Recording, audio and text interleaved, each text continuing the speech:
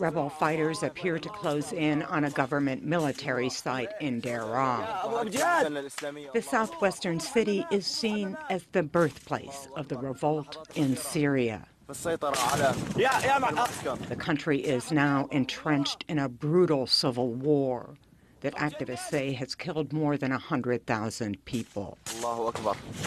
The video, which could not be independently verified by Reuters, comes a day after British sources told Reuters that authorities say President Bashar al-Assad might survive in office for years.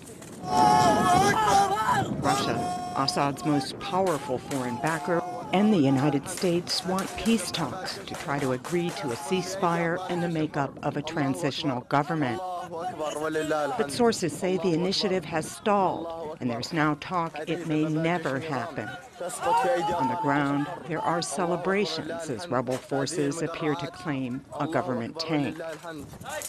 It's a victory for their side in what is now a 28-month conflict.